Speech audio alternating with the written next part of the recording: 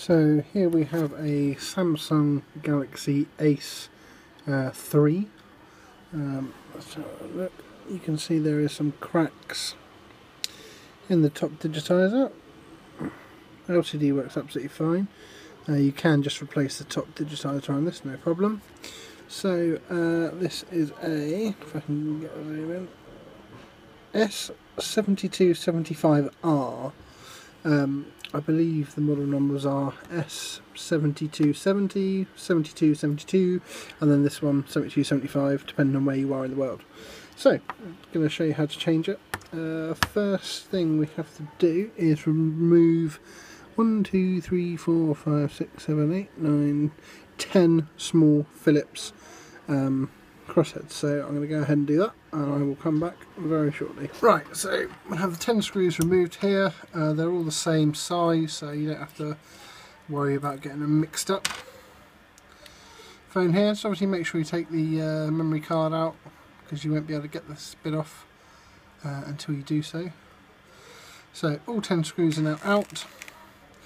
So time to get a bezel off. So if you put a little bit of pressure on the inside where the battery goes at the bottom, you can just feel the clips just start to come a little bit loose, and you'll just work your way around the phone, giving a little wiggle left to right. A little bit of pressure on the board so nothing else moves, so you just want to take this off. There you go.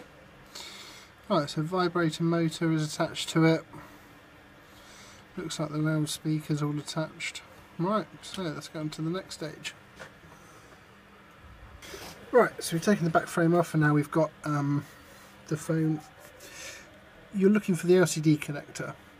We're also looking to see if you have to disconnect this loudspeaker. Now, just sort of very gently lifting the board to actually see what's connected underneath it, and I can see that once you move the board, the camera and the loudspeaker will all sort of come out together, and the LCD connector is about here.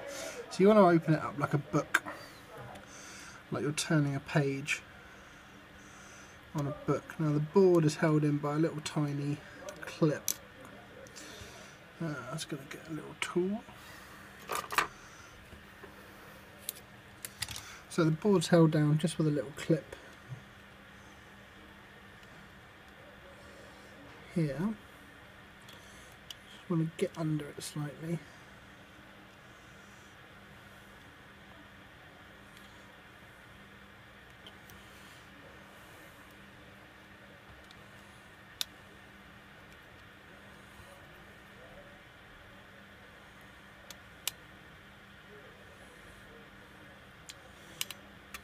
There we go. Right. So the clip is just there. So gently open it up, and then you want to see, just release the camera. I don't know if you can see it very well on the camera there, but the flex, like the housing for the camera here, you just want to move it over so the camera comes out freely. A single connection there for the LCD, and that's your board taken out. So this phone is quite similar to the other Aces, where the flex from the digitizer comes through a gap here, comes down, and it plugs into the main flex of the LCD, and then it connects to the board in just a single connector. So this will be lifting this one up. It's normally held down with a tiny little bit of glue. Gently pry it out, lift it up like that, and then what we'll have to do is, just like you did in the other generations of Aces, you won't be taking the LCD out. You'll be getting this warm, running plectrum around the edges to loosen it up, and then peeling off the whole screen, feeding through that flex, and then putting the new one on the same way. So right, I'm just going to get my heater turned on and we can start doing that. So turn my heat plate on, just turned it on so it goes from sort of room temperature, and it'll go up to about 90 degrees and then start cooling it down. But it's going to sit on here for about 60 seconds as it's heating, so it won't get any higher than about 60 degrees. That says centigrade, but it's actually Fahrenheit. So about 60 degrees Fahrenheit should be enough, just to give us a little bit enough tack to be able to remove it. So 1 second. Right, so the screen is now heated up. So I'm going to go in this corner about halfway up on the right hand side, run down, and then I'm going to swap over to get my plectrum in that, take the metal one out. So I'm going to go around this way because I want the, you know, towards the last sort of point to be where the flex cable is. So just work your way around. So flex plectrum in, and you're just, you know, loosening up the glue that holds it down. You can sort of use the motion of when you put a key in your car and then go to turn it, that sort of motion after running it down. Now what you've just got to be a little bit careful of is that normally these are, as I say, glued in, and what you don't want to do is catch the LCD because you'll potentially crack it. So you just want to be going around making sure you're doing a nice slow and steady job of just releasing that glue.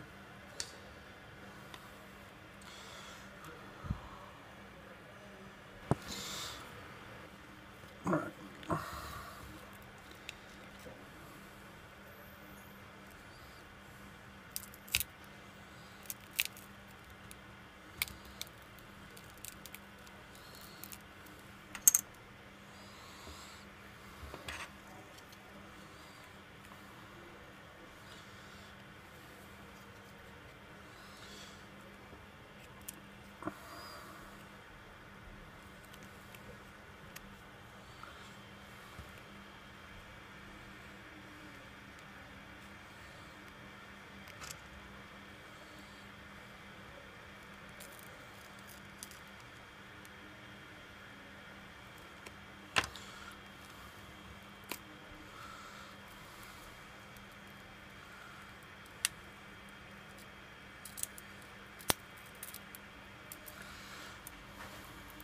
And there you go.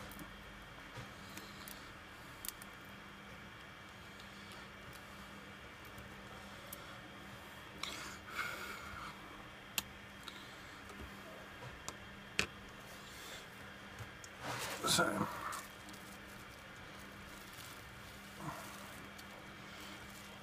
new touch, handy because it's already got the adhesive pre-stuck.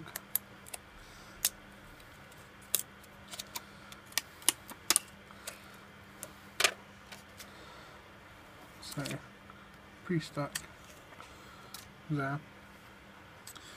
All the glues come off on this one, so there's no cleaning required. Little blow over the screen to make sure it's all clean. Thread it back through. Line it up. Drop it down. Just give it a little firm push just to make sure the glue is sticking. There's your new flex.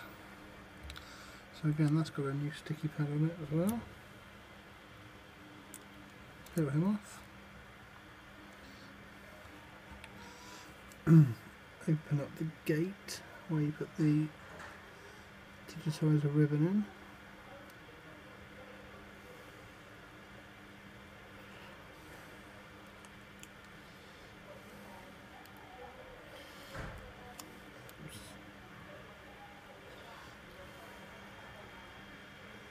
Trying to do it so you can see it quite easily. So match up the white lines, push it down, right. Just plug this back into the main board, put the board back on, and then we'll power it up, make sure it works. So, put the board in the reverse way you took it out really, so from left to right. So angle it like that, and you can connect LCD connector, and then just fold it back down, making sure the camera goes back into where it needs to. And then all we have to do is put the black outer rim casing, which clicks in, and replace the screws back on.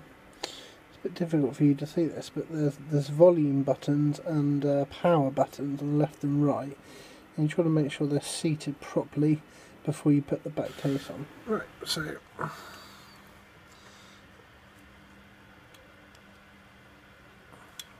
place it on. feel the alignment, and then just work around in a circular fashion, giving a little push down, making sure everything's clicked down. Just give the little power button a little push, feel the click to make sure they're lined up and they're free. And right, okay then, so I'm going to put a battery in it and let's just test it.